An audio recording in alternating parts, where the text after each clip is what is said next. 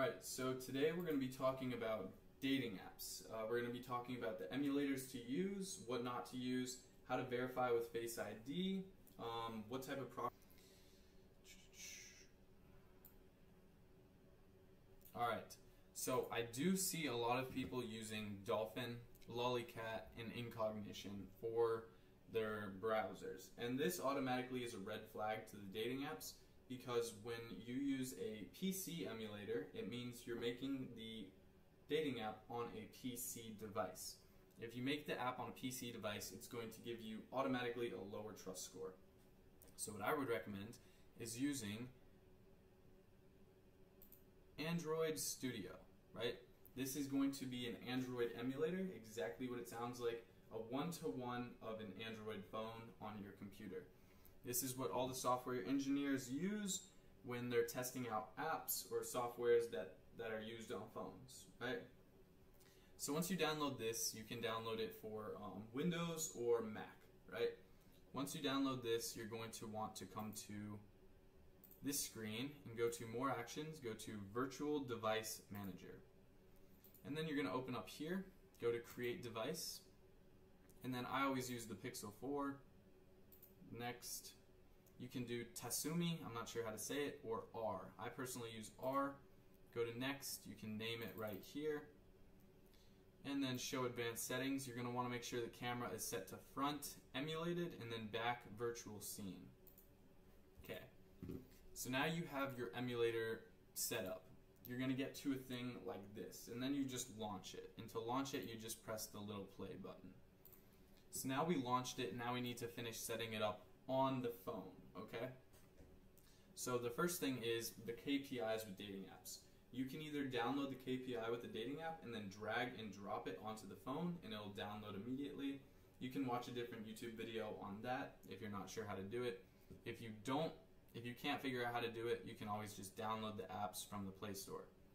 So once you have your dating app set up on the phone, what you're going to want to do is add the proxy, the camera photo that you're going to use to verify the dating app, and then set the geolocation.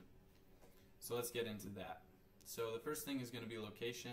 There's normally a map here. You can drag and drop. I'm not sure why it's not showing up. If it doesn't show up, I would recommend just exiting out of the app or the emulator and opening it back up. So for this example, I'm going to set it in Miami, Florida. So now the location is set in Miami, Florida, and the next thing we're going to want to do is connect the proxy. So once you're in here, you can go ahead and select a proxy, type in all the information, host name, port number, login, password, click apply. It'll either say success or no proxy. The last thing you're going to want to do is the camera. This camera is going to be how you verify the dating apps once you're inside of them. Okay? So now you have all the basic stuff set up, you have your proxy, you have everything set up. Now you want to just go ahead and create the dating app. So I'm not going to create any dating apps right on this video, but I'll show you guys where to find the proxies and how to verify the Face ID. So I'm going to do the Face ID first, and then we can do, what's it called? So the photo I added is this photo, right? It's going to be on the wall. So what you're going to want to do is, this software is actually really cool because you can move around.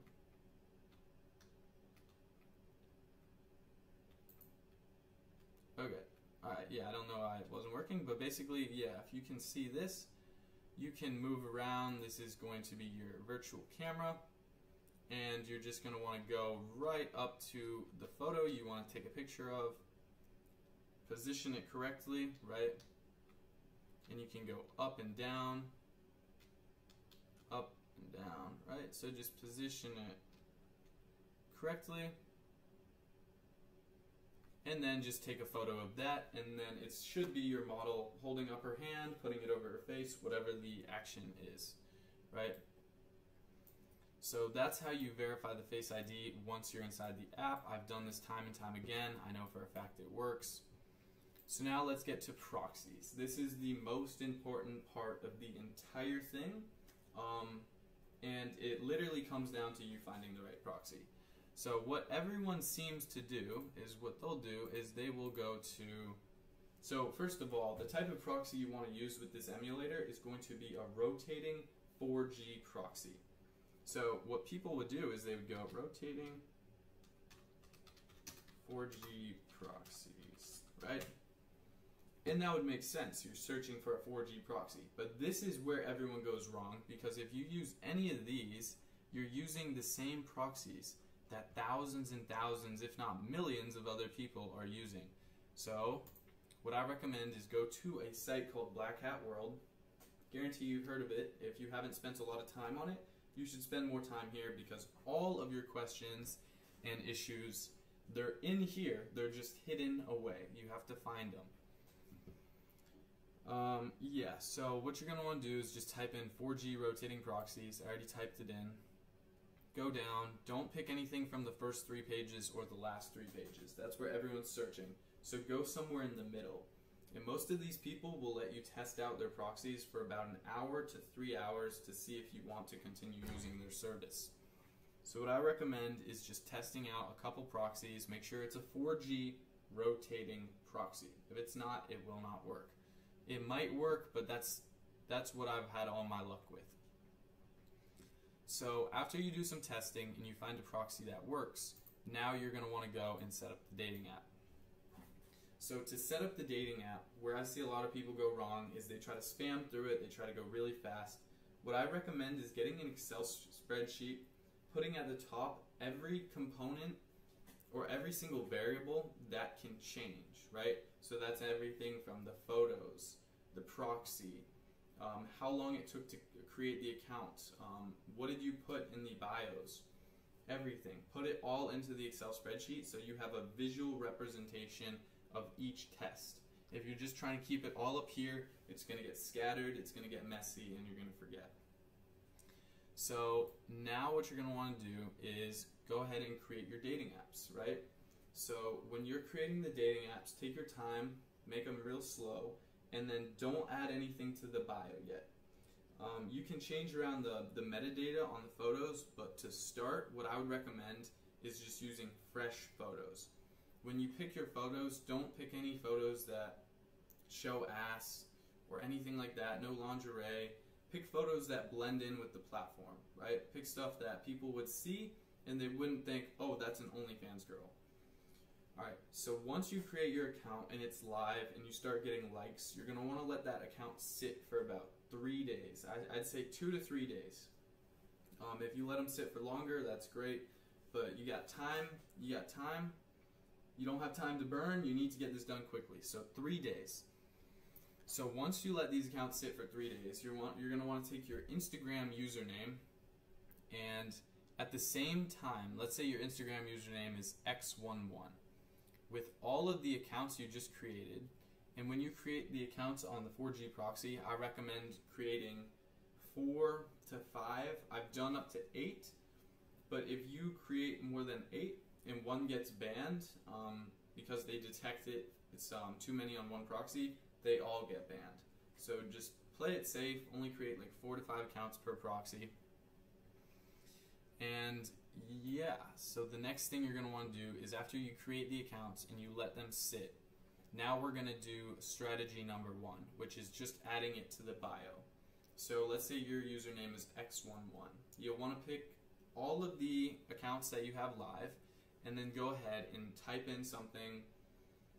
Don't say Instagram, don't say Insta, don't say DM, don't put the @ symbol, don't say message me. Don't say anything that's going to set off these red flags for these dating apps. What you want to do is you want to blend in your Instagram name with the bio. So make the bio a little bit long. I would recommend like not 5 words long, with one of them being your Instagram username. Just have it blend in real nicely. So you're going to want to add your Instagram your Instagram username to all the bios at the same time. And then once all of these accounts get banned, change your Instagram username, because the username is now blacklisted.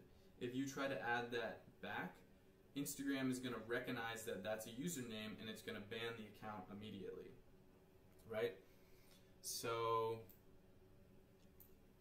yeah, so you're going to want to add them all at the same time, and then don't do that much swiping. Swipe like a couple times on a couple people, and then swipe left on a couple people. Be very delicate with it, especially with Tinder and Bumble.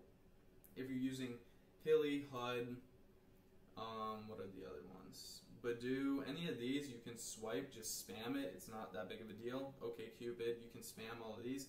But the ones that matter the most are Tinder and Bumble because they have the best security. So there's two different strategies.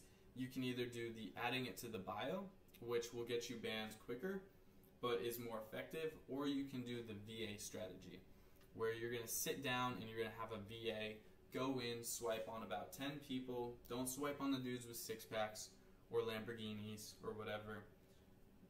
Swipe on the dudes that look down bad. And then have your VA message them and sort of convert them over to Snapchat or Instagram or wherever you're sending them. And then as soon as they add you, unmatch with them so they can't report your account. Right? And I know a lot of this is just common knowledge, but I see a lot of people messing up on it.